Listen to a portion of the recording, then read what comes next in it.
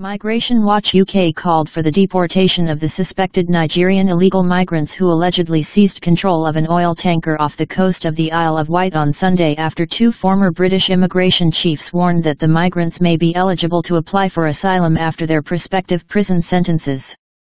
Shockingly, if the experience of dealing with previous hijackers is anything to go by, this latest group of criminals could claim asylum and remain here for years, even if asylum is not granted, Migration Watch Chairman Alp Mehmet told Breitbart London.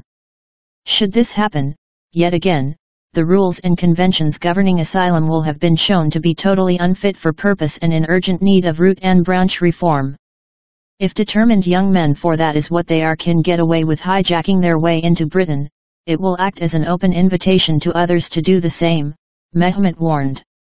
Like we have seen with those crossing the channel illegally to claim asylum, the route will see numbers increase. The right action now is to try, punish, and remove. No question, the Migration Watch chairman concluded.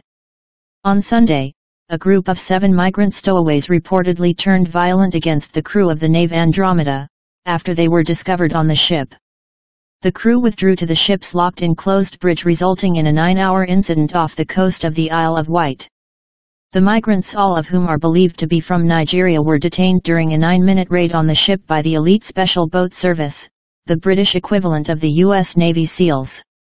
Hampshire police said that the men were arrested on suspicion of seizing or exercising control of a ship by use of threats or force, and Secretary of Defense Ben Wallace claimed that there was a threat to life. The migrants are expected to file asylum claims for the right to remain in the United Kingdom, and even if they are jailed for over 3 years, they may still be able to legally block their deportation under Article 3 of the Human Rights Act.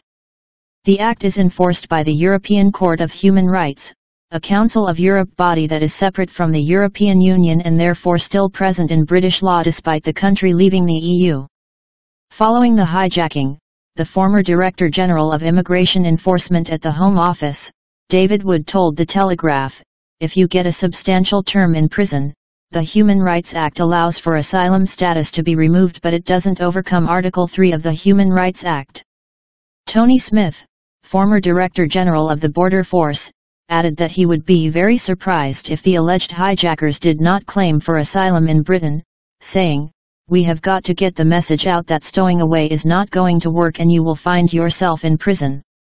Brexit Party leader Nigel Farage quipped on Monday, after the Isle of Wight tanker drama, 7 stowaways are being detained. Will they be deported or put into a 4-star hotel? In 2018, 4 migrants from Liberia and Nigeria took over an Italian cargo ship in the Thames estuary, throwing urine and feces as well as waving poles at the crew members in a 14-hour standoff. In January of this year, the migrants were cleared of the hijacking charges laid against them but were jailed for a fray. The migrants will have their asylum status reviewed by the Border Force following their release from prison.